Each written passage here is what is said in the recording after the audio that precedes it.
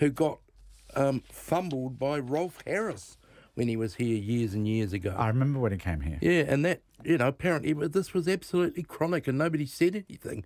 Let's hope that, it's now out in the open, people will complain. As a woman who has been around for quite a few decades, I will say none of this surprises me. Is that right? None of it. And in fact, what you're seeing here is a change in culture,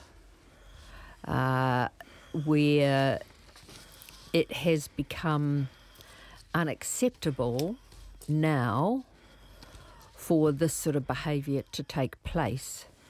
But let me assure you, it has been acceptable for a long, long time. Yes, centuries. That's right, and decades. We want to talk about Garrison Keillor if we've got time. His successor on Prairie Home Companion, now called Town Hall, says, this is his successor, "Today we are in the middle of a national movement which I believe represents progress.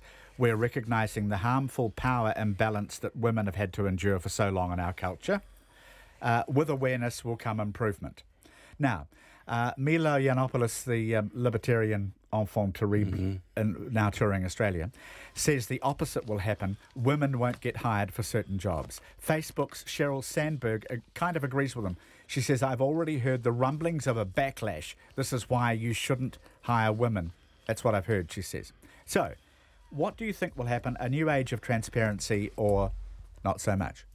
I think we will get there, but I think there will be short-term effects that have been described, and I think the people who will suffer the most will be attractive young women. If you're somebody who is regarded as pretty plain and unlikely to have anyone make a pass at you, you're probably safer to employ. It's a very cynical view, but that's the sort of reality of what is out there. A columnist in the New York Daily News says it's time women ran things. When was the last time you heard sexual harassment charges against women in power? High school teachers exempted. Does it go with the power or does it go with the testosterone? What is it? The power? No. Power is totally an aphrodisiac. There is no doubt about it. And I think it works both ways in terms of gender. There are powerful women who some men are keen to have a relationship with, often so they can talk about it. Right. So are you saying that even if it is time women ran things and they end up running things, the same problem would still be in existence? I think as long as You're libido... they're going to behave like blokes? No, I'm saying that as long as libido exists, there will be these issues. But I wouldn't say that if we suddenly overnight had women running everything, I still think that there would be accusations like this out there because that's the nature of the human condition. The nature of the beast. The most serious offender is the President of the United States, and he's got away with it. There's your message. Mike Williams has been on the panel today with, thank you, Mike. Always Pleasure. nice to see you, with Michelle Bogue. Thank you, Michelle. A pleasure. We are back tomorrow with the panel. Thank you very much for your company, and shortly, John Campbell and Checkpoint.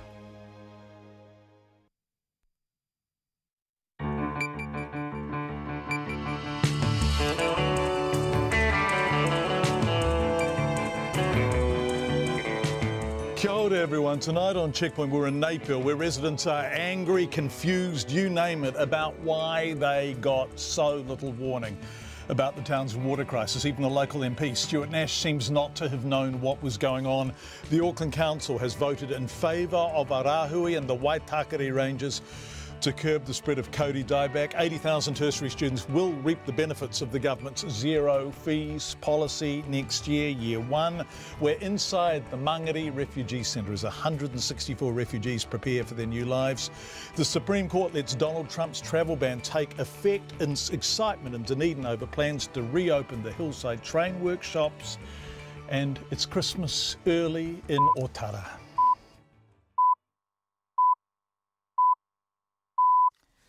RNZ News at 5. Good afternoon, I'm Anna Thomas. The Auckland Council has decided against closing the Waitakere Ranges as a way of stopping the spread of kauri dieback. Councillors voted this afternoon in favour of keeping the regional park open but closing medium to high risk tracks. The Mayor, Phil Goff, told the meeting that while he sympathises with calls for total closure, policing that would be near impossible. There is no way that we can simply close the park and ensure that nobody goes into it. Unless you were to put an electric fence or a razor wire fence around the park, which is absolutely impossible, you won't be able to stop people who want to go into the park doing so. Phil Goff says the council supports the rahui declared on Sunday and will be asking people to respect it. The Ombudsman has released a scathing report into Christchurch Men's Prison, one of the country's biggest. During an inspection, 67% of prisoners who filled out a survey said they feel unsafe and 49% said they'd been assaulted. The Ombudsman says conditions for at-risk prisoners are unacceptable and there's no suitable accommodation for people suffering from mental illness or who may be contemplating suicide. He says high-risk prisoners are also spending too much time locked up and lack access to meaningful activities when unlocked. Several recommendations have been made to address the problems. The Department of Conservation has asked the police to investigate a threatening letter from a group calling itself New Zealand Hunters. The anonymous writer says the group will bring down helicopters unless DOC stops using 1080 pest control. The Director General of Conservation, Lou Sanson, says threats to DOC staff are taken very seriously and will not be tolerated. An anonymous letter in October said Sika deer were being released in Taranaki forests in retaliation for 1080 operations. DOC has culled 17 of those deer so far from an estimated 30 released. The latest letter threatens the release of more deer. The Prime Minister says that most of the 80,000 tertiary students who will pay no fees next year will be enrolled in polytechnics and private institutions. Jacinda Ardern today announced the policy under which the government will pay fees of up to $12,000 for tertiary study. Our education correspondent John Gerritsen reports. From January the 1st, the government will pay 1 year of tertiary fees or 2 years of course costs for apprentices. Only school leavers and people who have completed less than half a year of full-time study are eligible. The government says the zero-fee policy, combined with increases to student support, will cost $380 million this financial year. The National Party says the government will end up paying for enrolments in low-value courses and the policy will lead to higher dropout rates. Ko John Gerritsen tēnei. Some of the country's biggest law firms and their clients have signed up to a new policy aimed at getting female lawyers more high-profile cases and positions.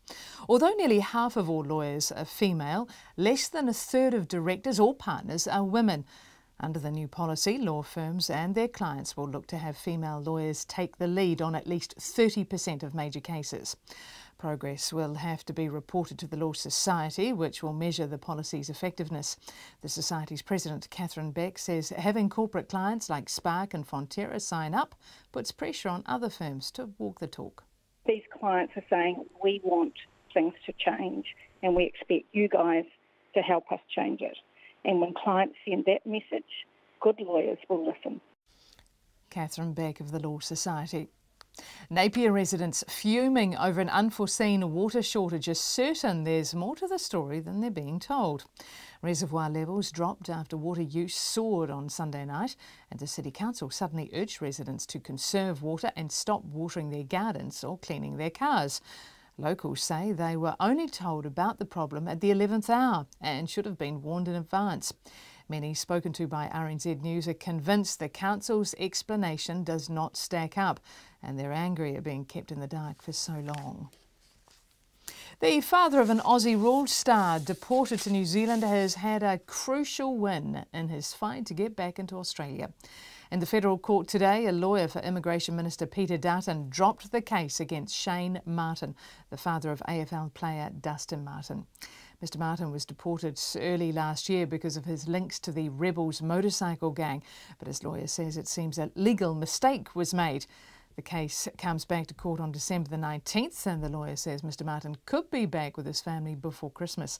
However, in several previous cases where the federal court has overturned visa cancellations, the minister has stepped straight back in to cancel them again. It's 5:05. To sport, and the Black Caps are hoping the return of Tim Southee for the second test against the West Indies in Hamilton will help secure a series sweep. The pace bowler missed the first test win because of the birth of his child. He's averaging just over 7 wickets in his last 3 tests in Hamilton, and coach Mike Hesson is looking forward to his return. They've had their baby. I mean, it's all gone well. And Tim's obviously played yesterday or a couple of days ago for ND. He's feeling good, and obviously, has a really nice record for us in Hamilton as well. So good to have him back. Mike Hesson, and the test starts on Saturday. Meanwhile, in the second Ashes test in Adelaide, Australia have slipped to 75 for 6 early on day 4, a lead of 290. Athletics New Zealand is hoping to attract some of the world's top athletes here in March with the announcement of 5 meetings around the country ahead of the Gold Coast Commonwealth Games. World champion Tom Walsh will host 2 shot put events in his hometowns of Timaru and Christchurch. And Olympic bronze medalist Eliza McCartney will star in a pole vault event in Auckland, and there'll also be full meetings in Whanganui and West Auckland. And the New Zealand squash player Paul Cole has risen to a career-high world ranking of 8th. Joelle King remains the best-placed New Zealand woman at 9th. And that's the news. Fire in Ashburton. It's a big fire. Obviously the shed is totaled now. We've scaled down firefighting efforts over the night. Napier runs out of water. We will have to go to water restrictions and peak period. It's probably quite typical across the country to implement some sort of restrictions. Post office closes its doors in Auckland. As the days pass, I feel as if I'm being issued a death sentence. My heart starts squeezing every day. Morning Report with Guy and Espiner and Kim Hill, weekdays from 6. Then on 9 to noon, a disabilities education expert says trainee teachers are woefully underprepared to offer true inclusive education. And after 10, we meet the modern-day James Herriot, star of the TV show The Yorkshire Vet, Julian Norton. Join me, Lynn Freeman, in for Catherine Ryan after Morning Report on RNZ National. And now looking at the Met Service forecast until midnight tomorrow. Northland, Auckland and Coromandel Peninsula mainly fine. Isolated showers about the coast north of Whangarei tomorrow. Waikato to Kapiti, including a Bay of Plenty, Taupo, Taumaranui and Taihape. Fine apart from isolated afternoon and evening showers inland from Whanganui and Taihape northwards. Gisborne and Hawke's Bay mostly fine, however cloud increasing later tomorrow with isolated light evening showers. Wellington and Wairarapa are fine but becoming cloudy overnight, then clearing towards midday tomorrow. Nelson, Bulla and Marlborough fine apart from isolated showers inland and areas of cloud about the Kaikoura coast. For the rest of the South Island fine but cloudy periods developing, and there could be some inland showers too. Chatham Islands cloudy with a few showers tomorrow morning. RNZ National, it's 5:08 and you're listening to Checkpoint with John Campbell. And Anna Thomas reading the news. Thank you very much indeed, Anna Thomas. Anna Thomas has just given me a hard time because I've just realised for the first time today that I'm wearing a completely different jacket from trousers. 2 suits on. 2 suits on simultaneously. But very smart still. Yeah, they're both blue. All my suits are blue, ladies and gentlemen. Pip saying I look like a policeman. Anyway, thank you for being with us. A bit of a different old checkpoint tonight. We've got the stories of the day, but we've got a couple of lovely packages as well. We're inside the Mangere Refugee Centre where 164 people are becoming New Zealanders, and an early Christmas in Otara, which is a very moving story. That's coming up. But let's begin with 80,000 tertiary students who will pay no fees next year after the Prime Minister Jacinda Ardern announced the details of the government's zero fees policy today. Ms Ardern says the government will pay fees of up to $12,000 each for school leavers and people who've done no more than half a year of full-time tertiary education. Our education correspondent John Gerritsen was at Porirua Aotea College for the launch today. Here today we are officially launching your first year of study will be absolutely free. Absolutely free. And we're kicking that off here. Jacinda Ardern and Labour's flagship education policy got a warm welcome at Aotea College, and later the Prime Minister talked to students about their plans for the future. Before this policy policy? Was it going to be loans as well? Oh, definitely. Yeah. There was no question about it. Yeah. Not just for the study side of things, but accommodation and everything. Yeah. But having free study just makes it so much easier. Yeah. Ms Ardern says 80,000 students are expected to take up the zero fee option next year and was at pains to emphasise that most of them wouldn't be bound for university. The majority of students who take this up are likely to go into polytech, vocational training, apprenticeships, wānanga and PTEs, not university. And so we want to really emphasise those are the areas where we need more skills and trade training, and those are the areas where we're likely to see uptake. The government estimates about 2,000 or 3% of the students will be people who would not otherwise have studied. Aotea College student Elena Tolai says she might be one of them. I wasn't planning on going to, university next year because financially speaking, but now that this, policy is now in place, it brings an option to the table now, and I'm thinking of going into it now, and so that's pretty awesome. The school's head girl, Joanna Pulepule, says she was going to university next year anyway, but the policy will have a big impact on Pacifica families. As a Pacific Islander, it's definitely brought off barriers financially. I'm the eldest of 8, so so definitely for my parents it just opens new pathways to be able to financially support my younger siblings as well. So I think this policy is great. No'oroa Wharaimo is going to Otago University next year, and she says she'll now try to persuade some of her relatives that they should think about tertiary education too. It's a game changer for a lot of doors to be open for a lot of students and other people who have never thought about studying before. I am pretty excited to exercise some thoughts to some relatives who I feel like should go back and study or follow their passions and different opportunities that they can now have because of this. But National's tertiary education spokesperson Paul Goldsmith says taxpayers will end up paying for more people to study low-value courses, and the policy opens the door for a lot of wasteful spending. It's a bit like, the old sort of regime when you'd buy a CD and you'd get 15 songs that you didn't want in order to buy the one song that you did want. Instead of trying to get the students that they really want in tertiary education who wouldn't have gone otherwise, they're paying for everybody. And that is just an incredibly expensive and untargeted way to go about government spending. The government's budgeted up to $380 million in the current year for the zero-fee policy and the $50 a week boost to student loans and allowances. Prospective students can find more information on the policy at the website feesfree.govt.nz. Mo te hotaka, mo te ahiahi, ko John Gerritsen tēnei.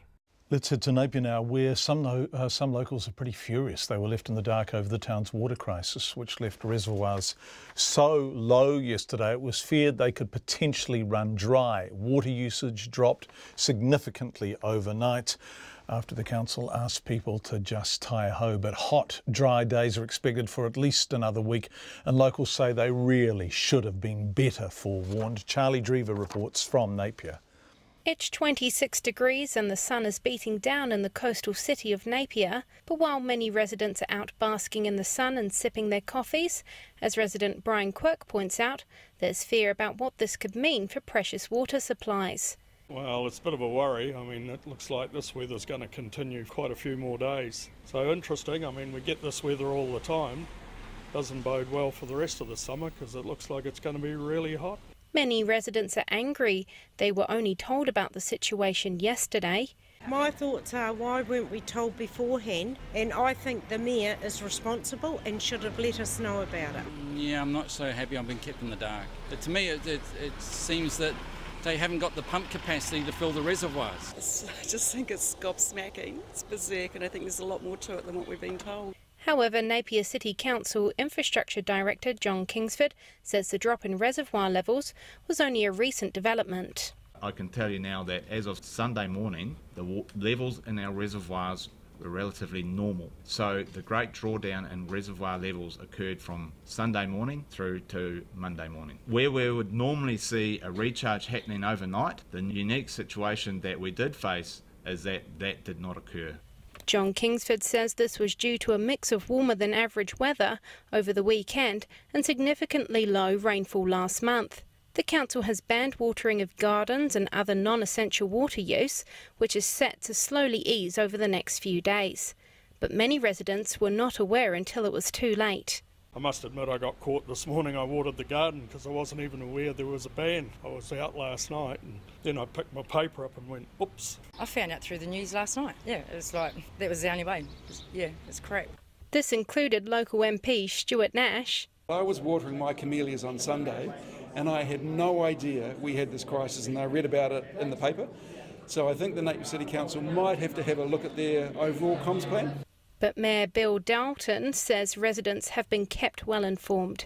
The proof of the pudding is in the eating, and if you saw the response and how the reservoirs actually built up last night, it proves that the message did get out there and it worked, and it proved people of Napier knew exactly what to do and they reacted positively. He says Napier residents use well above the national average of water and something needs to be done. He wouldn't rule out eventually introducing water meters. In the meantime, a water conservation campaign has started, offering residents tips on how they can lower their water usage. The recent scare has left many residents panic buying water. My daughter went last night before this even happened, and she said people were crowding around water then. So, do you have to go to the supermarkets at all to get water? Sure did, yeah. You know, and I'm a beneficiary, so that was just something that came out of my kids', it came out of Christmas and groceries for the week. So it sucks. Foodstuff says they've been receiving extra shipments of water just in case, but the council is confident if water use continues to be used sparingly, this won't be necessary. Although for many residents, the sunny weather forecast until next week will be met with apprehension. For Checkpoint, I'm Charlie Drever.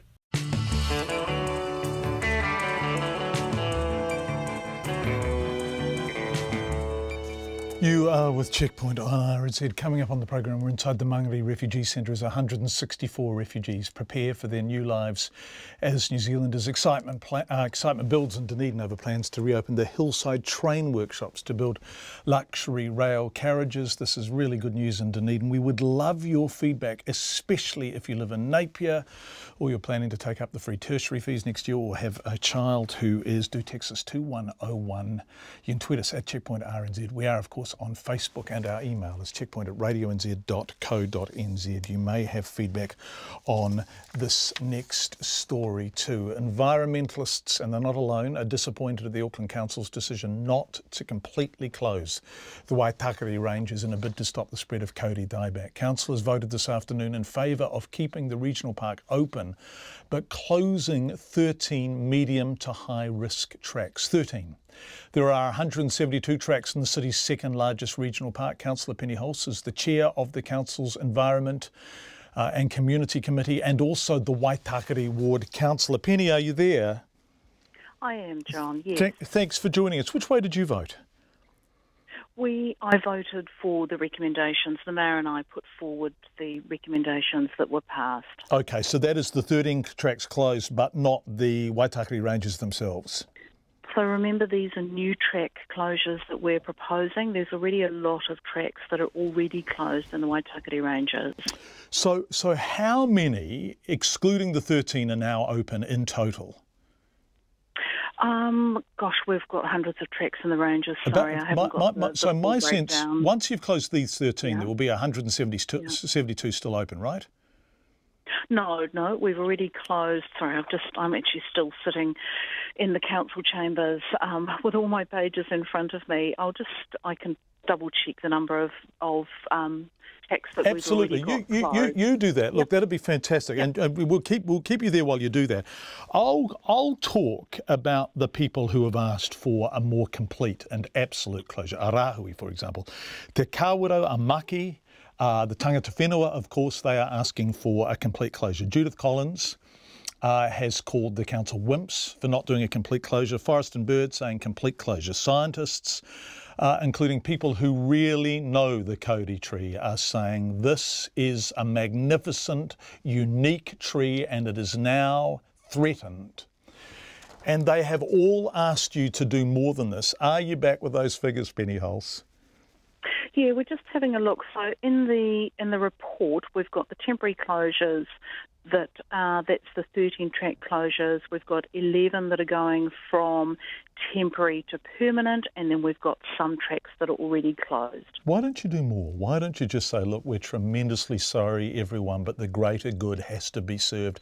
These trees have to be given a shot at being saved. Oh, John, that's why the meeting was so long. We've debated this for 5 hours, and I think in everybody's hearts, ideally, it would be fantastic to say to Aucklanders, you know, let's just leave the forest be and abide by the rāhui.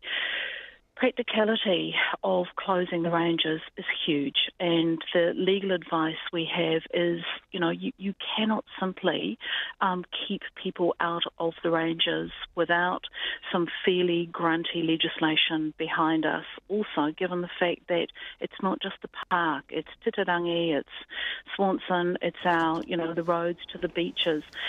So where we've settled is saying we're going to crack on and close our medium and high risk tracks. We're going to carry on with the track building in the areas where there is no danger to kauri or where there is no kauri, and we're also going to really ramp up our plea, I guess, to Aucklanders to say, think twice before coming to the ranges. What about walking at Te Arai or on Pakiri Beach or Tawharanui or down south? But give the ranges a break. Does the council acknowledge the kauri are endangered? Oh God, of course we do. You know, Okay. We've been working on this Absolutely. for, So the this science year is good. Over So 600,000. Okay. But, Is this? We've been taking terribly seriously. Okay. So the science is good. You agree with it. You take it seriously. These unique and precious trees are endangered. The question is, why aren't you doing more? Is it a failure of nerve, or you just don't think? I mean, I'm really interested in your legal advice. Who was that from?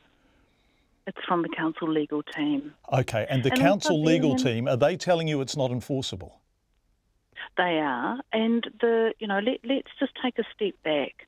For kauri, we have kauri dieback in the North Island. We have kauri in dock areas, and we have it in areas that are managed by council. And the approach has been to manage the tracks, to close tracks where there's high contamination, and also to fund the science. And that's what we've been doing, the experimentation with phosphite injections, and also looking for trees that are resistant and breeding from those trees. We've been acknowledged around the country for our innovation in the report that we produced. We were the first to measure kauri dieback over the last few years, because no one else is doing it or taking it as seriously as we are. And DOC is now using the type of foot cleaning areas that we've designed. So we've been working hard out for 6 years on this. Could we have done more? Of course we could have. But the rāhui and the raising of this issue by Te Kaurau Āmaki has added a real extra energy to this. So that's why we're ramping up our budget, we're ramping up the track closures, but we're doing what's practical. Penny Holst, Waitakere Councillor, thank you so much for joining us live with reaction to that vote that took place at about 4 o'clock. A Papakura woman whose jaw was broken during a violent dairy robbery last Monday is still unable to eat and having to drink through a straw because her surgery has been postponed twice. 3 men stormed the Opaheke dairy in Papakura on Monday night, repeatedly punching Sarika Patel in the face, breaking her jaw, leaving her mother with a black eye and her father with stitches. The crime prevention group told Zach Fleming a short time ago the family is distraught at surgery delays. These guys, they came and they physically smashed them on the face and wherever they could hit. And there was this gentleman, Patel, and his wife. So even these offenders, they did not show any respect to the females as well. So this lady was also brutally attacked. So she has a hugely swollen eyes and on the nose, and the same as with the man. But the biggest one is when the daughter came from inside. So they attacked the daughter, and her jaw is very badly broken, so she requires a surgery. And did they have weapons, or was it just their bare fists, or what was no, it? I think this was done by the fists, and then these were quite large and very strong guys. What did they end up stealing? They did not steal. Probably, there were a lot of noise and cries at the time. So I think, and there could be somebody coming from outside as well. So they ran away. So they got into this dairy and beat up the owner and his daughter, and then left without stealing anything. That's correct. So she needed urgent surgery. It's nearly a week's time now. It has been refused twice from the Middlemore Hospital. Now this poor girl, obviously, she is so much traumatized, and also she's gone through that kind of ordeal, and she's unable to eat anything. And having refused surgery 2 times is really affecting her health badly. What are the reasons that Middlemore Hospital is giving for the refusals? I guess there could be a rush, and there could be, more serious cases coming in, and probably they're not able to cope up with the kind of demand at this stage. But that shouldn't be the excuse. When we look at the victims of such crime, of course, they are the one who require more attention. We need to give importance to victims' rights. So her surgery is being postponed. Does she have a new date for when that might be? Not as of today. She doesn't have any new date, and the parents and the family is very, very concerned looking at the condition of the girl. Yeah. Is she? You said she can't eat. Is she having to drink through a straw at the moment? Or? Yeah, because if the jaw is so badly broken because the injury is inside, so she's not able to eat anything. Sunny Kaushal talking to Zach Fleming. Sunny's from the Crime Prevention Group. It's December 5th, and this coming up is our first Christmas story. With 20 days to go, many of our children await Christmas with a great sense of excitement. Letters to Santa, requests to mum and dad, new bikes or scooters or screens or something. Many, but not all. Child poverty doesn't take Christmas off. Low-income families who struggle to pay the bills during the year don't suddenly get a windfall at Christmas time. There are children for whom Christmas is a day off, yes, and a day with family, yes, but not a day of unwrapping presents. Johanna Te Momo knows them. Teachers in parts of Auckland know them, parents know them, of course. So local volunteers supported by businesses who release staff or made donations have collected presents for children in Otara. Nothing flash, no Xboxes, but a gift to open and to have. And this morning our cameraman Nick Munro and I went to one of the schools in Otara where presents were being given out.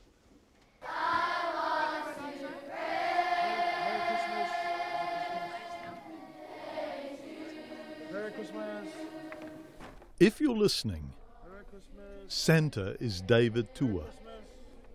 And one by one the students of St John the Evangelist School are coming to collect presents from him. Merry Christmas! Every child a present. Because every child loves Christmas, not just the kids with mums and dads who can afford it. It's awesome seeing the faces of the kids, isn't it? I think I saw you wiping a bit of a tear before. Oh yeah, absolutely. It's very emotional. We've worked really hard over the last 6 months. Merry Christmas. It's very emotional, and just to see the joy on their faces and the situations that they're in during Christmas and the hard times that they go through, and to thank us, it just makes it all worthwhile. This lovely production line, Small Acts of Kindness, a Child at a Time, was the brainchild of Johanna Te Momo. And what she knew is that some kids don't get presents. And what she decided was to do something about it. That's all we did. There were disbelievers out there that didn't believe that we could do this, but we just kept doing it for the tamariki, and we did it. How many kids are you giving presents to? 4,000. Well, that's in schools and daycares. Then there's 500 for the Otara kitchen, soup kitchen, and then there's another 500, and then there's also homeschool kids that will drip feed as well. So we did 6,000 all up. Yep. Merry Christmas. It's volunteer work, school by school. This morning they're led in by Santa, who once went the distance with Lennox Lewis, but is here fighting something bigger and tougher to beat, child poverty. A lot of our kids, during Christmas time, we'll go without a present. So really, it's got nothing to do with the gifts. I think it's just letting them know that they are being acknowledged, that they are worth, So I think for me to be part of this is actually, I'm very emotional. So it's a beautiful thing to be part of. Violence is not the point here. Disadvantage is. I spoke to children this morning who don't get Christmas presents, who've never been to the movies, who've never left Auckland. Rent is responsible for that. Minimum wage jobs, market rents. There's just nothing left when the bills have been paid each week. What were Christmases like for you when you were little? It was sometimes rough, sometimes barren, we wouldn't get presents and we were struggling. What's your name? Faustina Whaimasasa. And what do you want to be when you grow up? A news reporter. I really encourage you to be a news reporter. Yes. You've got a sparkle in your eyes. I reckon you'd be fantastic at it.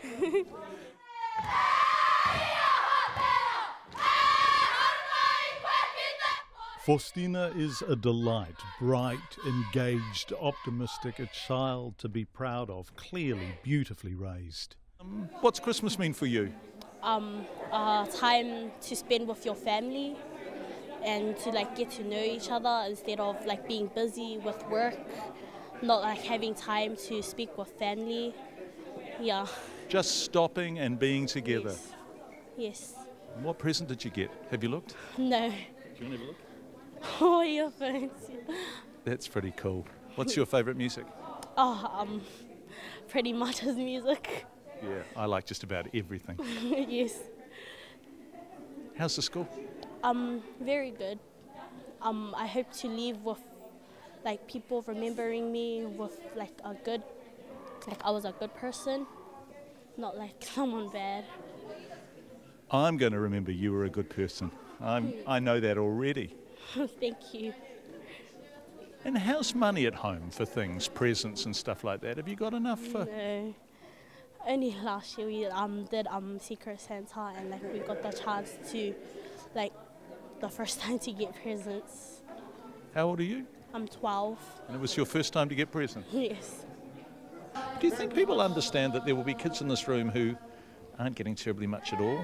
I think only the people that know, only the people that have experienced themselves. There's a lot of kids in New Zealand that goes without a present. So this initiative here, actually, it's a beautiful awareness. It allows our community to know that, it's about us coming together, to let our kids know that they are worth and let them know that, something is better than nothing. So let them know that they are not forgotten. That's why I thank these people for their goodness and their caring hand. So lovely to meet you. Can't wait till you become a news reporter. I'll watch all your reports. Thank you.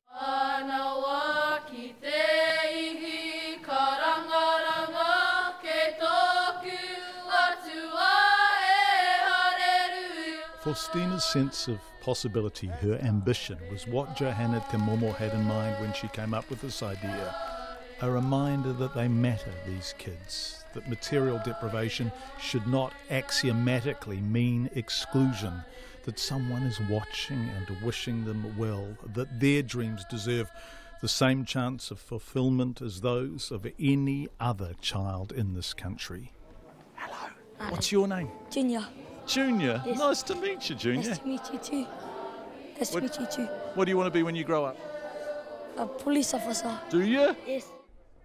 Junior, the would-be cop, Faustina, the would-be news reporter. One by one, they and all the other children collected their Christmas presents and wandered out into their future. It was a lovely morning, a privilege to meet those children and to watch kindness and the impact it has. You can really see that this is valuable to them, and it's worthwhile. And we're going to do it again. We're going to do it next year. Definitely. Some of their faces. Priceless. Absolutely priceless. Merry Christmas. Beautiful. Merry Christmas.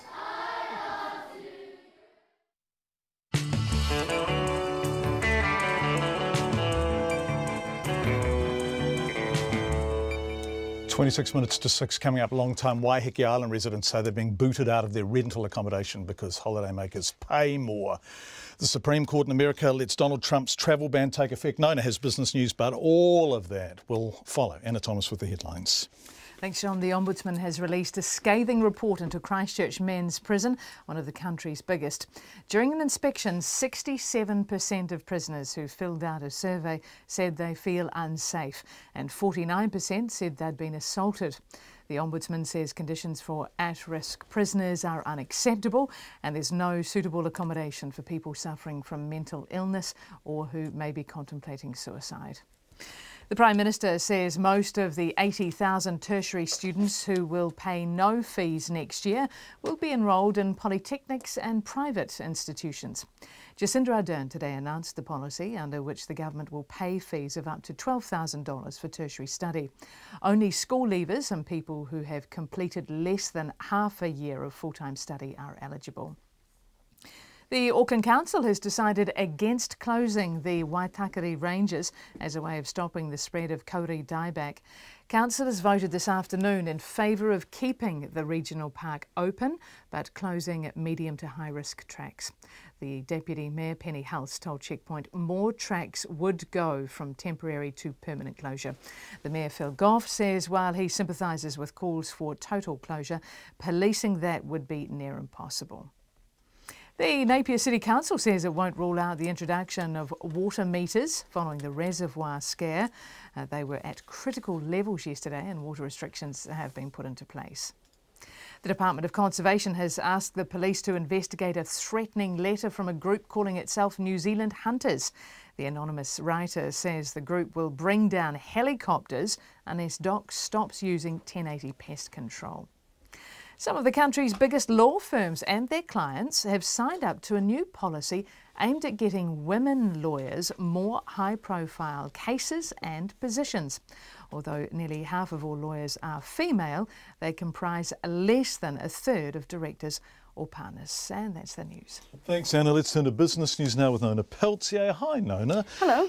The country's largest private transport and logistics business, Transport Investments, is going to list on the stock exchange. When? Yes, well, they're going to list on Thursday. Right. They're doing a backdoor listing. They got a company called Bethune's. Those shareholders approved the deal, which values the company, which is going to be known as TIL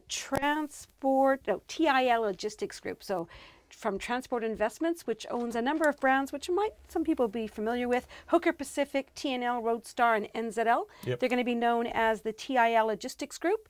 So the deal values the company at $200 million, and they're hoping to grow with that. And the reason they're listing is to give more liquidity to their shareholders and to give the fellows who run the company a way to retire one day. Yeah, nicely put, Nona. Talking of liquidity, bad segue, winemaker delegate held its AGM in Auckland today, right?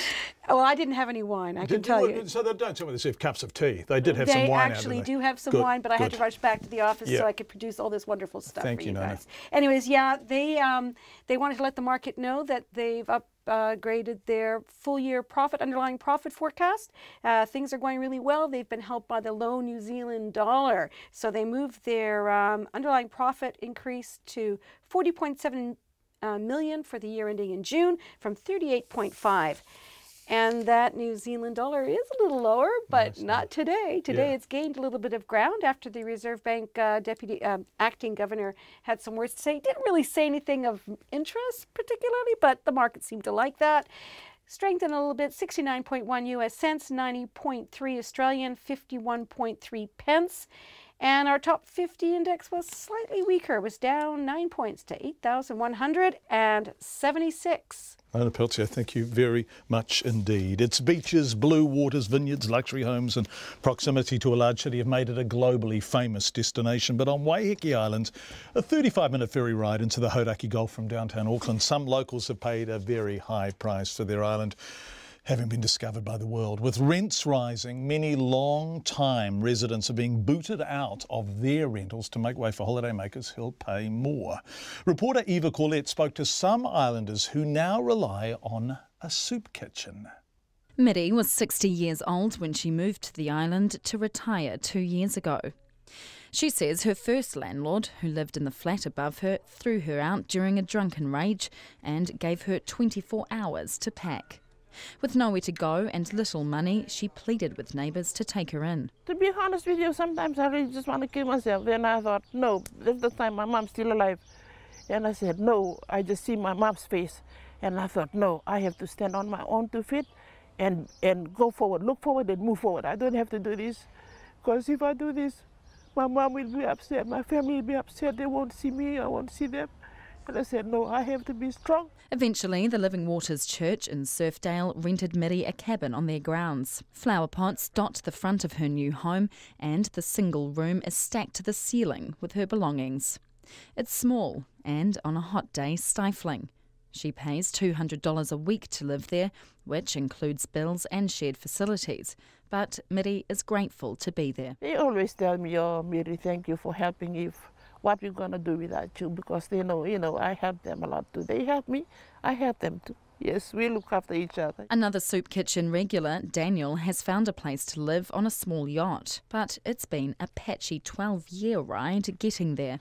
I have struggled over the period of time. Has struggled with paying it, weekly, and having to basically end up living on the beaches and stuff like that. With limited emergency housing on the island, 4 years ago the church's pastor, Wirimu Te Taniwha, started emergency accommodation and the soup kitchen, which feeds 50 people a week. A lot of people are struggling here on Waiheke. A lot of the locals are struggling. The cost of living is quite high. When it comes to accommodation, extremely difficult to find a place. In particular when there's when it comes to this type of season, a lot of people are on just short-term lease agreements. So come December, January through to February, it's very, very difficult to find a place to stay. The church can only house up to 8 people at any one time. Some stay a few days, others years, but Mr Te Taniwha says he often has to turn people away. Many have a troubling tale, derelict rentals and eye-watering rent. Some were being priced out of their homes, others were booted out to make way for summer's tourists. Mr Te Taniwha says the community needs to step up. There is homes on the island that have been vacant for months and months and months, and if people can reach out and say, hey, I can do something. We saw a need, and we says, man, we've got a little bit of land, we got some, let's get some units, we can do something. And if other people on the island says, hey, I've got a little bit of land, maybe I can do something, it'll help. The director of the new Waiheke Community Housing Trust, Paul Carew, says supply isn't an issue, but affordability is. A 2-bedroom place can cost upwards of $600 per week in rent, and that can become $600 a night over summer.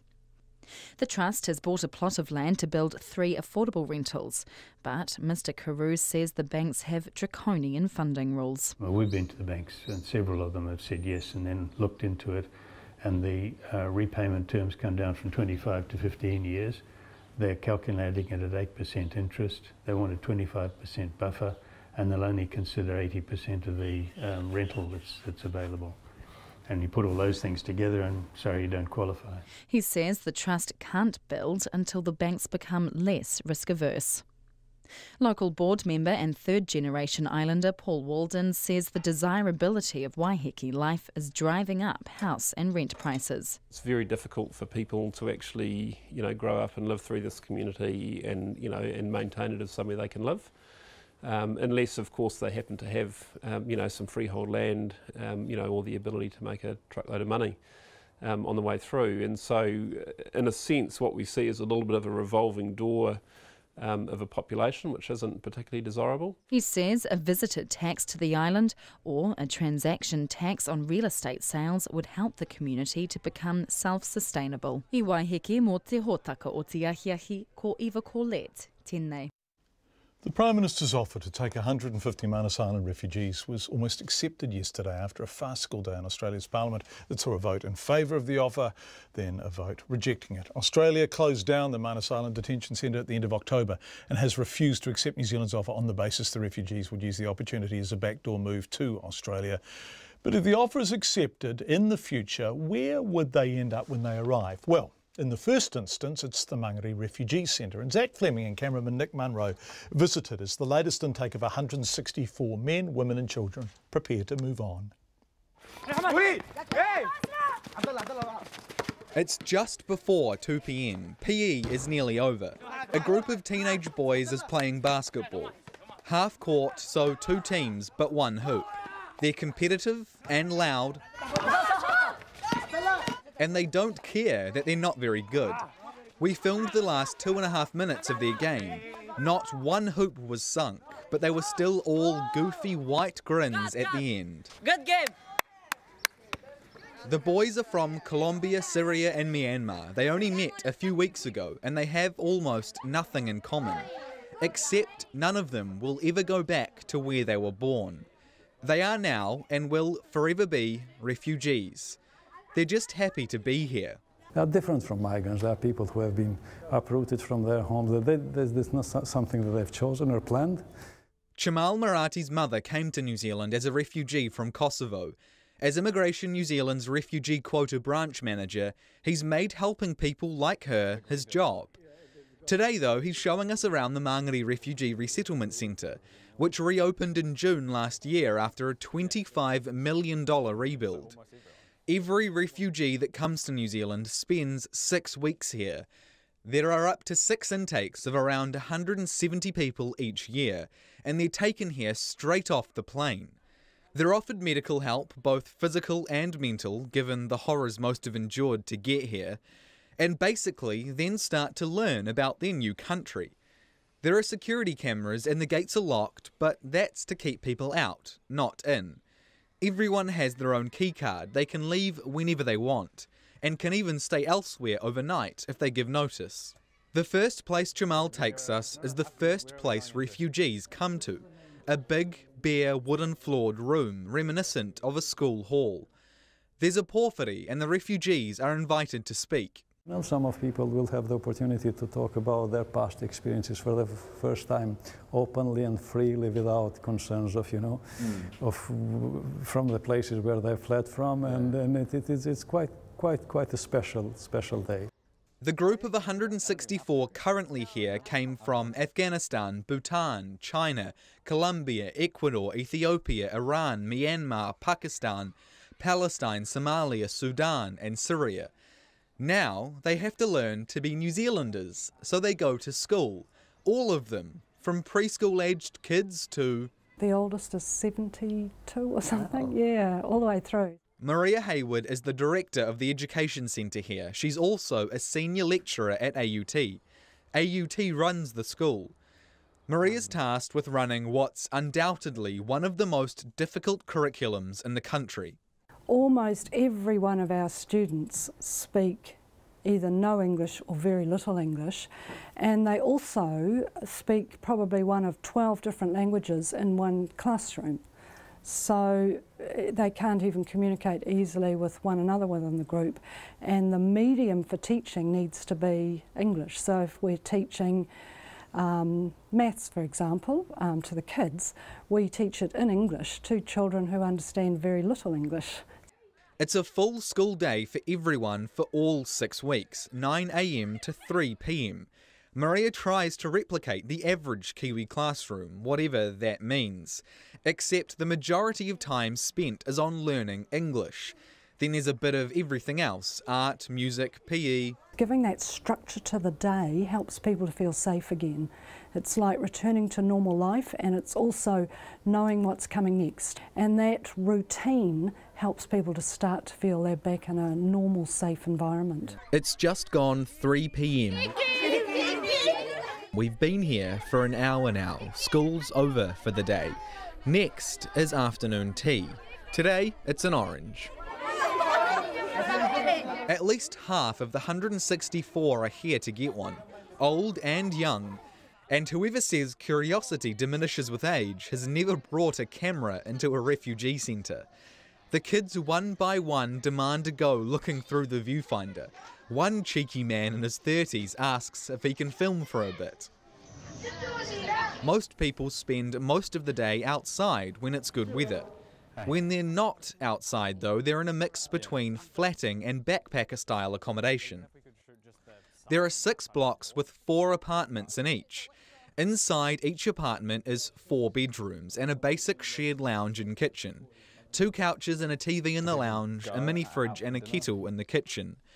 The bedrooms are small, but big enough to not feel claustrophobic, and everyone has access to the outdoors. Upstairs apartments have balconies, downstairs there are ranch sliders onto grass. But it's the small things that make you realise a lot of thought has been put into all this. After their time here, when each refugee moves into society and their own home, they're given the same furniture they had in the centre, beds, couches, everything. Familiarity and then in continuation, so they will be familiar.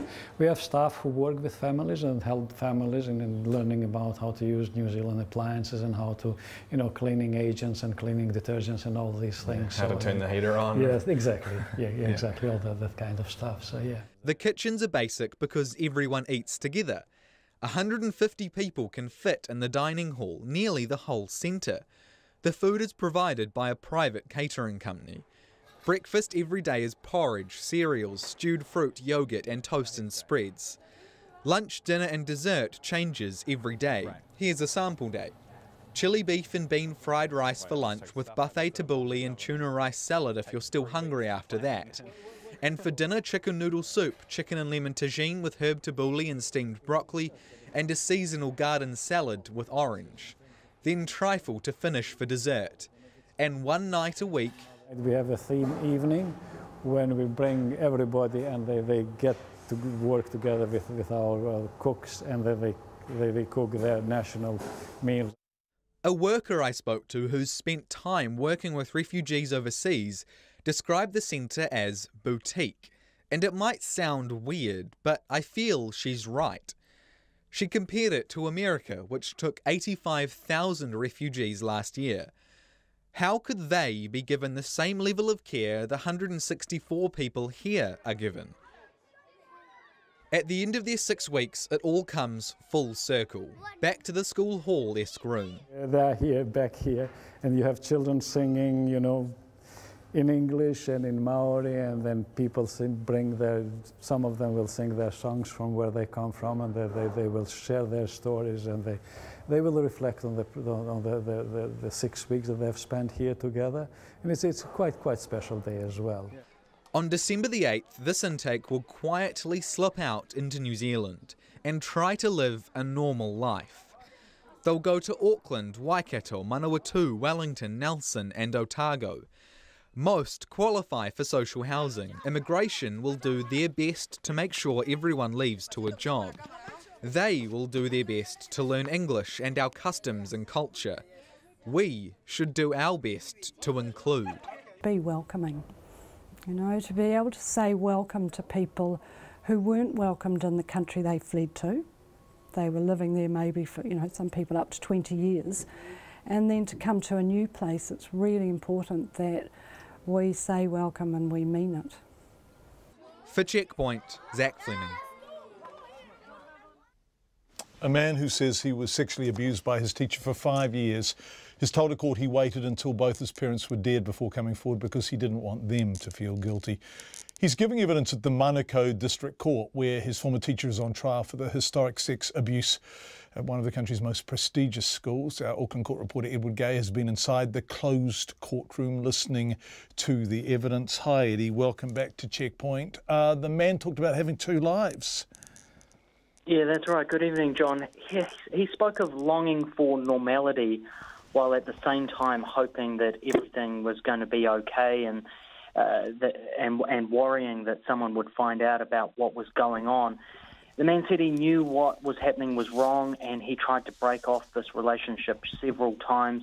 He said initially when it first started, he was getting tuition once a week, but that changed to seeing the teacher daily after the teacher began touching him sexually.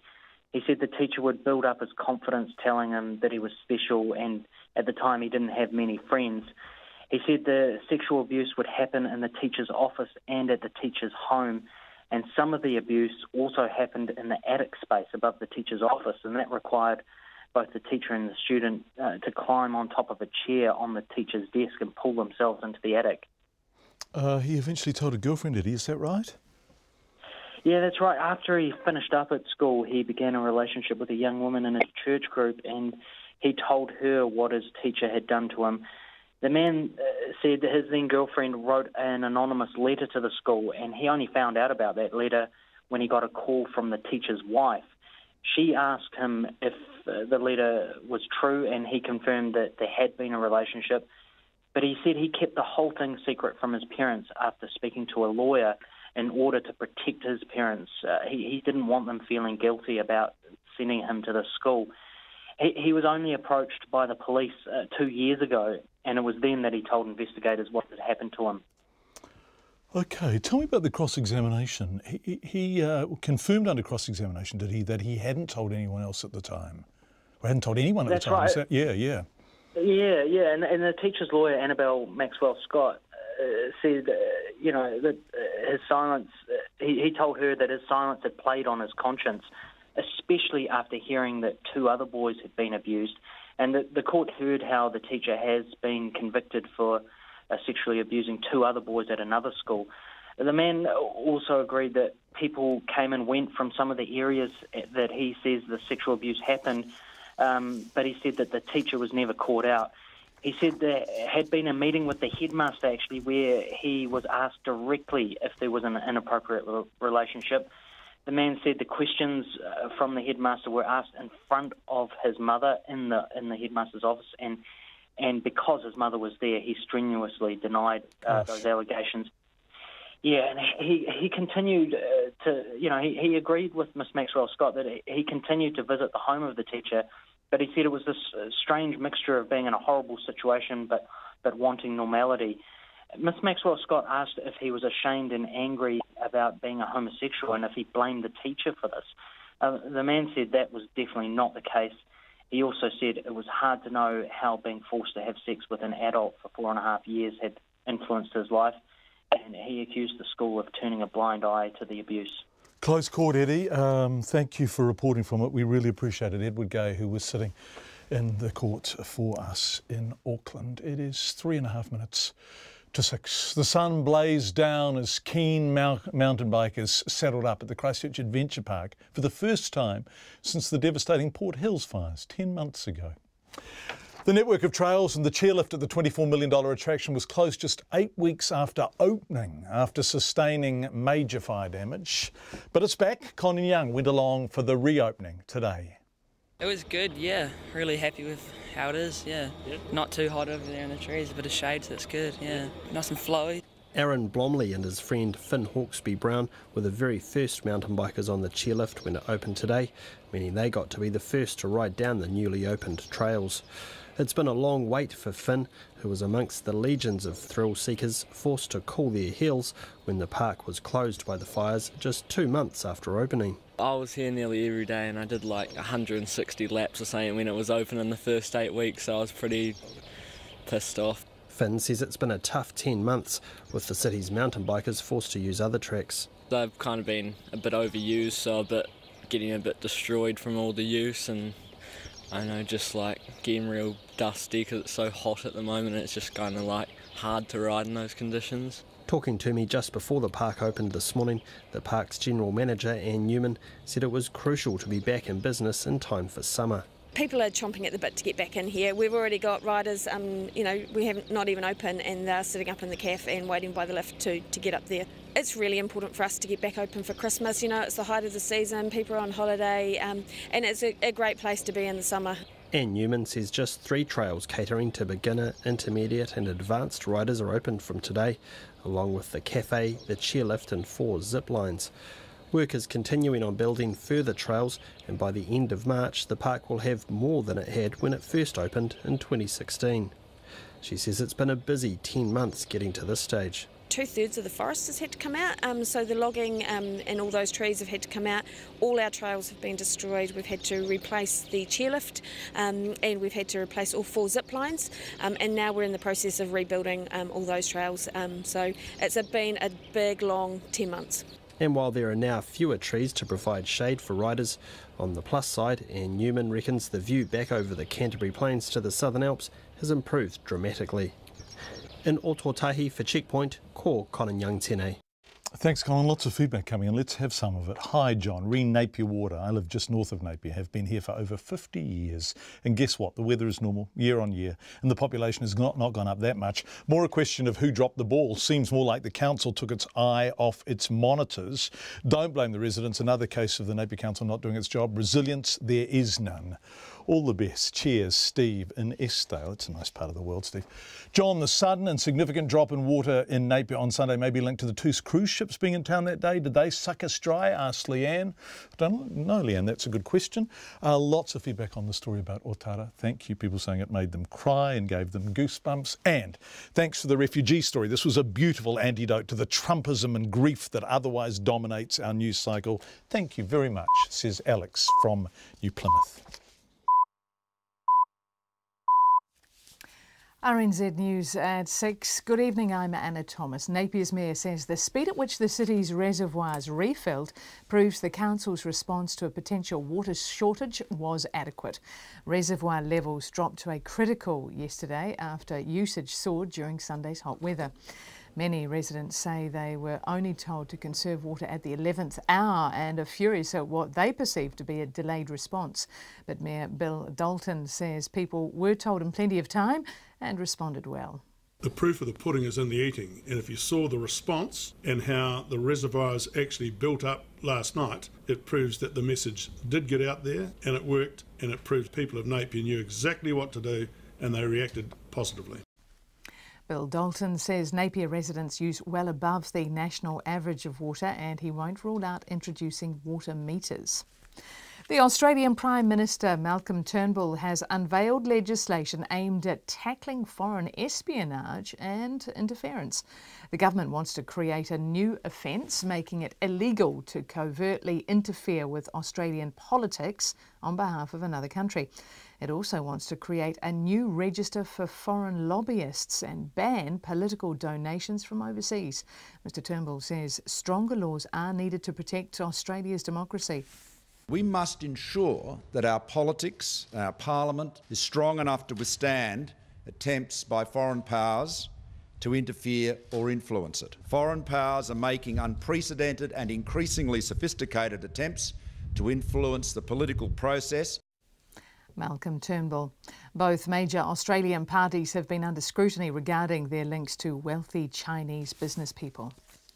The US Supreme Court has ruled that the latest version of President Trump's travel ban can be implemented in full, pending continuing legal challenges in lower courts. The ban restricts travel to the US by people from 6 mainly Muslim countries: Iran, Libya, Syria, Yemen, Somalia and Chad. A spokesperson for the American Civil Liberties Union, Cecilia Wang, says opponents of the ban are determined to keep fighting. It's a basic constitutional freedom that we have as an American, that the President of the United States, or any other government agency for that matter, cannot disparage or disfavor one religion among others. We're certainly not backing down from the fight, and we'll take that fight wherever it leads us. Cecilia Wang of the American Civil Liberties Union. The Greens leader, James Shaw, won't say whether he would support any sanctions applied to a scheme to get young people into work, as proposed by the New Zealand First Minister, Shane Jones. Mr Jones wants to get young unemployed people into what he calls a work for the dole scheme. The Prime Minister says any decisions would have to go through Cabinet, but anyone working would be paid at least the minimum wage.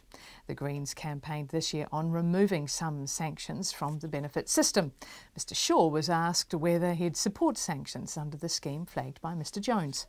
Well, I've yet to see the proposal from Minister Jones. I'm quite looking forward to seeing it, simply because it is targeted in some of the most deprived areas of the country. And, we've always said that those 90,000 young people who are not in education, employment and training, need some additional support.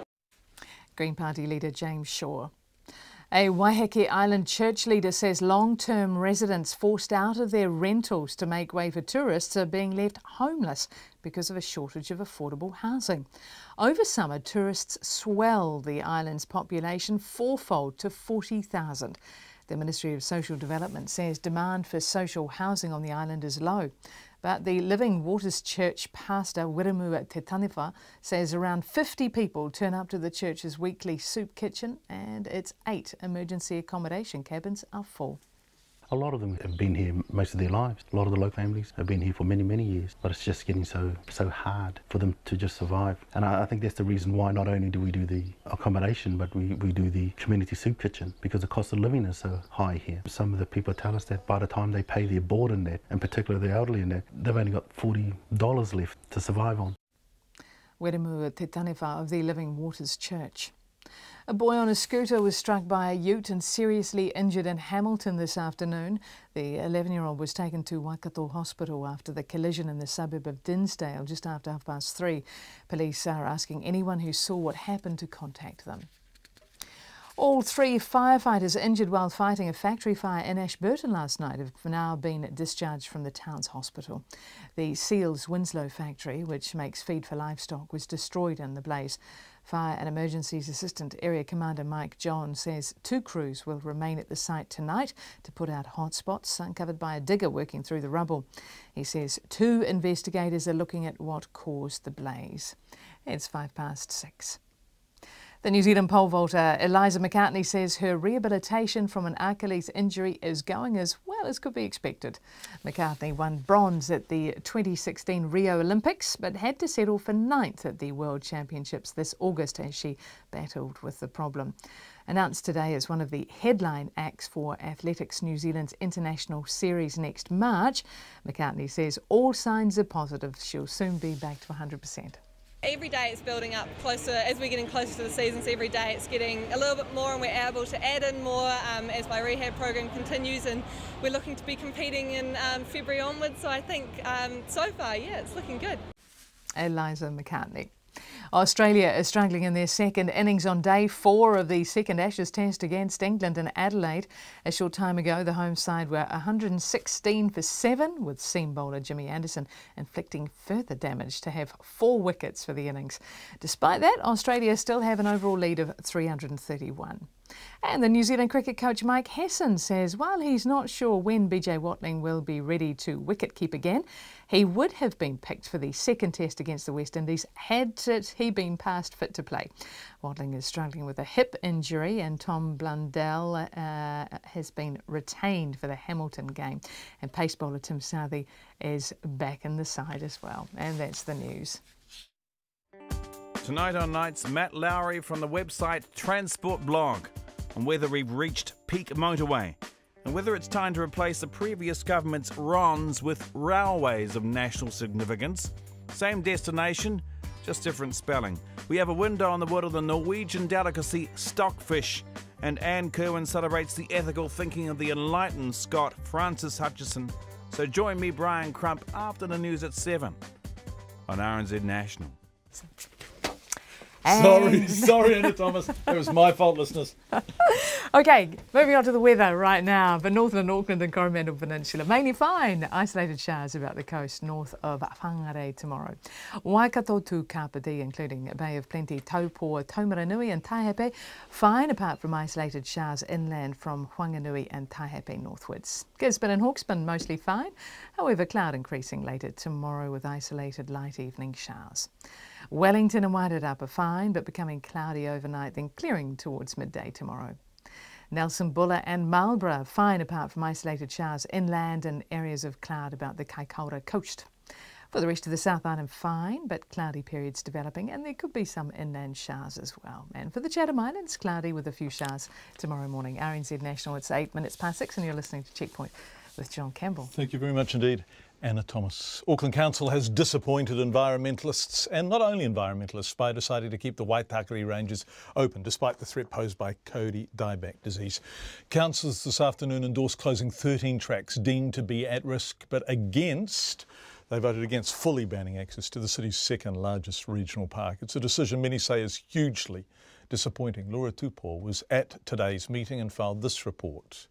A resolution to close the Waitakere Ranges was lost by 4 votes. The Regional Manager of Forest and Bird, Nick Beveridge, says he's disappointed at the Council's inaction. I think it just seems a little bit too daunting and I guess they thought if we agree to this, then how are we going to roll it out? And I think they just found it too much to cope with, and they went with more of a compromise. Forest and Bird says councils need more support from central government to fight the disease. The Auckland Mayor Phil Goff told the meeting that while he sympathised with calls for total closure, policing such a ban would be near impossible. There is no way that we can simply close the park and ensure that nobody goes into it. Unless you were to put an electric fence or a razor wire fence around the park, which is absolutely impossible, you won't be able to stop people who want to go into the park doing so. Councillor Ross Clow, who is the only councillor to live in the Ranges, agreed and said the rahui that was put in place by local iwi on Sunday was the best option. I respect the rahui that's been put in place by Te Karaimaki, and I will say it works. I've observed that Karekare, the rahui there, has actually led to a regeneration of the shellfish, and by and large most people seem to respect it. Penny Hulse said even though the rahui doesn't have any legal teeth, the council will support it. We're going to encourage people to stay out of the ranges. Think about walking on a beach or somewhere else. Stay away from kauri. Councillor Kathy Casey, who voted for total closure, said the council had an obligation to respect Māori wishes to close the park. And what amazes me is when we listen to Māori at this table and when we don't. And I'm urging you today to listen. They came here in good faith. They made a very strong case. It's supported by the Independent Māori Statutory Board. And it's supported by our obligations under the Treaty of Waitangi. Councillor John Watson also made an impassioned plea to close the park. It is a crisis. It's not something that can perhaps be managed piecemeal. Or I thought we've sort of been down that route. Everyone acknowledges the work the council's done. But to a large extent, we've already tried this. There are 172 tracks in the Waitakares. More face closure, but those details won't be known until February. However, all councillors, including the Mayor, agree more money needs to be invested in fighting the disease. Mo te hōtaka o te ahiahi, ko Laura Tūpaua hou. Well, as we heard earlier on the program, Napier residents are annoyed that their council didn't give them enough warning that the water supply was drying up. Lots of people suggesting it was those cruise ships. We will make inquiries about how much water they took on Sunday, but it's not the only region, Hawke's Bay, in the country suffering from the big dry. Clutha District Mayor Brian Cadogan is calling on residents to conserve water as reservoirs there steadily empty. Mayor Cadogan, are you on the phone? Good evening, John. Nice to talk to you. We haven't spoken for ages. There's a couple of things I want to catch up. Yeah, I always enjoy our conversations. But let's start with the important stuff. How is your water storage situation? What have you got? It's a wee bit of a different dynamic we're having at the moment because we have had a dry period early on. We're not geared up for droughts like Central Otago, so to get a dry patch at this time of the year, it's different. And worryingly, if you get your dry in sort of February, March, when it often is, you're in real trouble, aren't you? No, it's actually worse now because in February and March you're starting to get a few lambs off to the works. The old ewes are gone, whereas now we're fully stocked. So the demand's full on. And consequently, seeing as a lot of our water schemes are both urban and rural, there's high demand from the rural. Plus, we're asking all residents to start prioritising their water use. Don't hose the garden. We've got better things to do with it at the moment. Okay, so is that can you be explicit around that? Is that a ban? Are you have a ban on everything except essential water use? Well, what we're saying at the moment is that in some of our schemes, some of the ones that we have to give more priority to, please only water your garden once a week. Do it with a handheld hose and do it from the hours of 8 at night to 8 in the morning. So they're pretty restrictive. It's as far as we go. But you've also got to consider, John, that our water reservoirs are there for firefighting. They're there for stock use, so we've got to prioritise it. Yeah, how are your farmers looking? What are there restrictions around irrigation?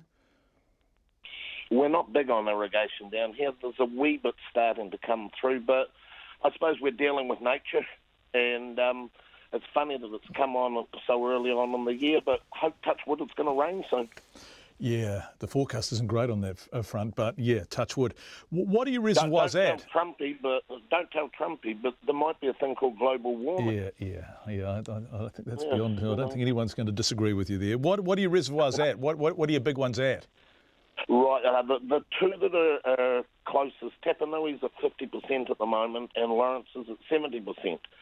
So when you consider that a decent fire would take between 30 and 40% of the reservoir in one hit, we're getting pretty close to the pumps, all right. So one final question on this subject, and that is your fire bans. Are total fire bans across your region? Yes. Okay, good, thank you. Hey, do you remember when we were speaking, was it last year about Kaitangata, and the whole world thought you were offering people $160,000, what was it, $160,000 to move? What was it?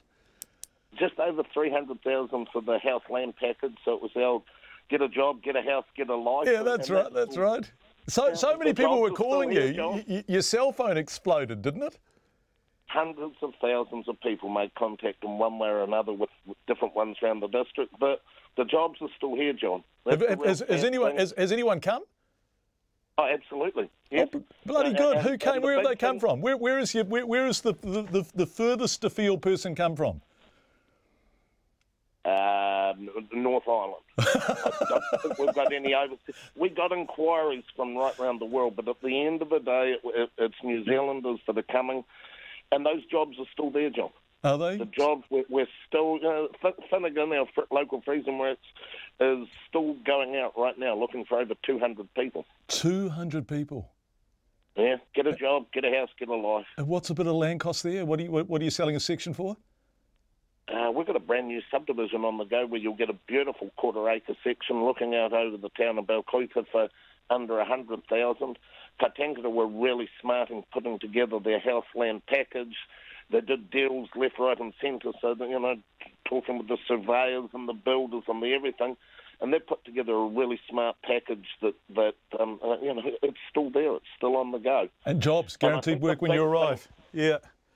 The big thing is, John, though, is that Kaitangata has seen that they are a place now for young families to have a decent start in life. Yeah. Gives you a chance to get back to those family values, and it's something so positive for the town. Brian Cadogan, always good to talk to you, the Mayor of the Clutha District. Thanks so much for joining us, Brian. Not too far away, as the crow flies anyway, there's growing excitement in Dunedin about plans to reopen this hillside train workshops to build luxury rail carriages. A couple of people contacted me and said, I've got a fact wrong there, but I'm not sure what the fact wrong is. Whatever it is, I apologise. Rail workshops. Thank you, everyone. That's the thing about being an RNZ, you all know. A private venture called Antipodean Explorer yesterday unveiled the scheme for the weekly train service to run from Auckland to Dunedin. We had a story about this last night. The company says it plans to refurbish 31 carriages at Hillside, which was mothballed by the National-led government 5 years ago. But could it really happen? Looking at this for us is our Otago Southland reporter, Ian Telfer. 5 years after Hillside closed, there are 4 lease signs on some of the old train workshop buildings. But maybe they'll be coming down now. On the streets in South Dunedin, people love the idea of the former heart of the suburb reopening. Brings in jobs, too, right? But yeah, it's opened up. It's doing nothing at the moment, isn't it? It's doing a little bit of work. It needs to do a lot more, too, right? Open it up. Yay! Yeah, great for the people. Great for the 1Gs. I think it's great. Yeah, no, cool. That'd be something, wouldn't it? Though some people wonder if it's still possible. Those tradesmen are gone. They've found work otherwhere. Can't see where they're going to find the staff. The rail and maritime transport unions welcomed the plan, saying it could mean jobs for 50 to 80 train builders. The Labour MP for Dunedin South, now a government minister, Claire Curran, has her office just a few hundred metres from Hillside and fought its closure. She says the luxury train idea is exciting and could be just the ticket the workshops need. This is very hopeful. I'm feeling very positive about it. The reopening of Hillside is on my agenda as the local MP. I will be helping to drive this through. The National-led government shut Hillside in 2012 after the state-owned enterprise Kiwi Rail opted to buy wagons from China to save money. The National List MP in Dunedin, Michael Woodhouse, says he supports anything that brings work to the city, but it's now up to Labour to show the idea is viable. Labor are now in government and they have to either put up or shut up. And this will be the very first test of Claire Curran's commitment to Hillside since its closure. The chief executive of the Otago Chamber of Commerce, Dougal McGowan, is in China this week, and he heard about the plan from New Zealand's Consulate General in Shanghai yesterday. He says the new government's pushing rail, and that's a big opportunity for Dunedin. They've talked quite strongly about light rail as an option throughout the whole country, particularly in that upper North Island. It's got to be made somewhere. We have the infrastructure to be able to do that, hopefully. And we've got to make sure that if it does come to fruition, that we're in the right place to be able to say, yep, Dunedin's ready. We want to be at the forefront of this. Dougal McGowan says he's already called a meeting for next Friday to work up a bid to make Dunedin the centre for building Auckland's light rail. And the luxury train will go straight onto the top of the agenda. I o te pōti, mō te hōtaka o te ahiahi, ko Ian Telfer, aho. Thanks, Ian. Let's go to the US now, where a huge environmental fight is shaping up over what perhaps are the United States' most iconic landscapes. Bears Ears National Monument is 1.35 million acres. And restore. I've come to Utah to take a very historic action to reverse federal overreach and restore the rights of this land to your citizens. That was Donald Trump. Basically, he was announcing that he's slashing federally protected land in the state of Utah by more than 800,000 hectares. The move, which affects Bears Ears National Monument and the area known as the Grand Staircase Escalante, is a reversal of protections put in place by the Obama administration. Environmentalists and native tribes are already taking legal action, while Mr. Trump's supporters say the decision is a proper response to decades of federal interference. Controversial? You betcha. CNN's Bill Weir has more from southern Utah. Bears Ears National Monument is 1.35 million acres. That is over 2,000 square miles of wild western vistas, holding a potential fortune in oil, gas, and uranium underneath tens of thousands of Native American ruins. To folks like Mark Maryboy, these sites are worth more than any mineral. To the Navajo and Hopi, Zuni and Utes, these canyons hold the spirits of loved ones. They live among us just like you and I were communicating. These are your neighbors living here. Yes. But equally striking are the modern bullet holes, just one sign of the tension that goes back to the first Mormon wagon trains. They didn't want to work with us. In fact, one of the county commissioners says, you guys lost the war. You have no business talking about land planning process. For generations, natives sought protection for this land, but it wasn't until the 5 tribes put aside their differences, rallied the support of rich outdoorsmen like Patagonia founder Yvon Chouinard, and lobbied the feds that they got their wish. Weeks before leaving office, Barack Obama declared Bears Ears off limits to any new drilling or mining. And while some cheered the prospect of a new tourist economy, others saw it as pure tyranny. It felt like a kind of a sucker punch. It didn't feel right, and it hasn't felt right for a year. Phil Lyman is among the Trump supporters who spent the weekend cheering the president's decision to shrink Bears Ears by more than 80% and Grand Staircase Escalante National Monument by nearly half. They point out that the biggest, poorest county in Utah already has 4 other parks and monuments.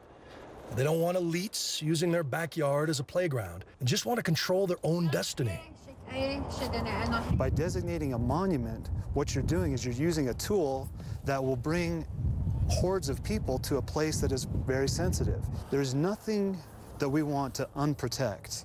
There's 13 layers of protection on artifacts and species and wildlife and vegetation. There are loopholes in those rules that you can drive an oil rig through. Josh Ewing came from Nebraska to climb rocks. Painted shirt, that's a rim of a bowl. And fell so hard for the landscapes and history, he formed an advocacy group and is building a visitor center with whatever donations he can raise online. If this place was anywhere else but southern Utah, I don't care if it was Mongolia or Zimbabwe, it would have been protected as a national park a long time ago. But because of the politics of Utah, this place is still a debate. Well, I think the only thing this administration understands is lawsuits. And the head of Patagonia says he's ready for a long legal fight. We're losing this planet. And we have an evil government. And You know, not just the federal government, but the wacko politicians out of Utah and places. I mean, it's evil. And I'm not going to stand back and just let evil win. And what's his net worth? $1 billion, $2 billion? So you've got Patagonia here, you know, waving the flag of environmentalism while he's just completely exploiting the outdoors for industrialized tourism. If these rocks could talk, they'd tell of centuries of bloody human conflict before the United States decided to set aside the special corners for we the people. Bill Weir saying if these rocks could talk, with a voice that did sound rather magnificently gravelly, reporting there from southern Utah. Let's go to some sport. World champion shot putter Tom Walsh and pole vault star Eliza McCartney have been confirmed as the headline acts for the Athletics New Zealand International Series in March, just 2 weeks before the Commonwealth Games. The series will feature events in 4 different places, including Walsh's hometown, Timaru. Not long ago, he was still a builder there. Christchurch, Auckland, and the iconic Cook's Garden in Whanganui, of course. Sports reporter and Clay Wilson caught up with Walsh and McCartney at the announcement in Auckland today. In his truly Kiwi style, Tom Walsh describes 2017 as one hell of a year. Probably fair enough when you consider, among other achievements, he did add a World Championship crown to his increasingly impressive shot put CV. The 25-year-old got 5 weeks off at the end of his busy season, giving him the chance to throw his builder's apron back on and do a few days' work on his own almost completed house. But breaks for elite athletes are really too long, and ahead of a 2018 that includes a World Indoor Champs and Commonwealth Games, Walsh is already ripping back into training. At 6'1" and around 120 kilograms, he's somehow managed to add a backflip to his bag of tricks and says he won't be slowing down over the holiday period. A lot of people in the working world have time off over Christmas and New Year's. I can't afford to do that. It's a very important time of year for me, you know, because I've got a comp in late Jan to get ready for, and you know, I've just got to work right through it. The same is true for pole vaulter Eliza McCartney. 20-year-old McCartney thrilled the nation with her shock bronze medal at last year's Rio Olympics. But the end of her 2017 season was not so memorable, as she struggled with an Achilles injury that left her to settle for 9th at August's World Champs. McCartney's National Secondary School's record of 4 metres 10 was also broken at the weekend by teenager Olivia McTaggart, who shattered the previous mark by 20 centimetres. Despite that, McCartney says her rehab is tracking well, and she says this year's negatives will become positives in the long run. You've got to have those hard times to know what it is to have a good time, and you've got to be able to get through those hard times so that you know how to deal with them and how when they come up again, because they probably will.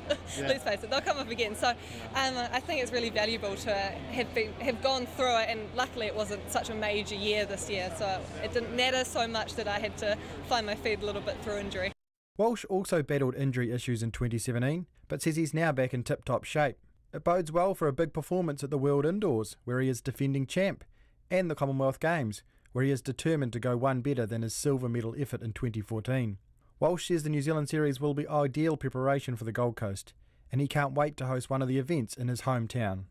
I'm sure that there'll be a few messages and a few phone calls for sure, mate, about hey, hook a brother up, you know, and get me into the hospitality kind of tables and things like that. But I'm really excited to take a community event back to Timaru and involve the kids, involve the public in what I do. McCartney will also play host to an event, with the Vertical Pursuit pole vault competition on the move after its first edition early this year. The event will fittingly be held directly in the shadows of the Sky Tower, and Athletics New Zealand are hoping for a crowd of 1,000 plus to create what should be a superb setting for some of the sport's best. McCartney has yet to set herself a specific target for the event, but says fans can expect all the athletes to be putting up some impressive numbers. Because it's so close to the Commonwealth Games, it's going to be my second to last competition before I head into the pre-camp before I go away. So it's going to be a big one. It's going to, you know, you're going to want it to be going well and be ready, because it's your last kind of test of how you're going to be going. So I think it's going to be really exciting, and to do it in such a cool atmosphere will just make it even better. The series starts with the Timaru Super Shot on March 14 and wraps up with the Sir Graham Douglas International in West Auckland 11 days later. For Checkpoint, Clay Wilson. Just before we go tonight, terrifying news really for people who think their children are already spending too much time on their devices. Facebook has introduced a messenger chat app for kids. The app, designed for children aged under 12, has been launched in response to competition from Snapchat. Jane Lanhey-Lee from Reuters explains. Facebook rolled out a Messenger Kid app for children under 13 on Monday. The app allows the social media giant, which already has over 2 billion users, to expand into an untapped market. Facebook normally requires users to be at least 13 years old. The standalone app on children's devices can be controlled by a parent's Facebook account, and kids can use video chat, send photos, videos, or text messages to friends approved by their parents.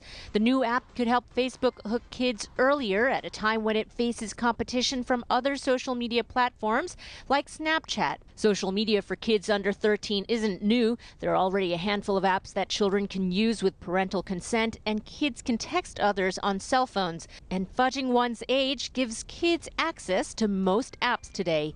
Facebook said research showed young children were already using technology on a regular basis, but on apps built for teens and adults, raising concern for parents their children might be communicating with strangers. The new Messenger Kids is so far only available in the U.S. on Apple products.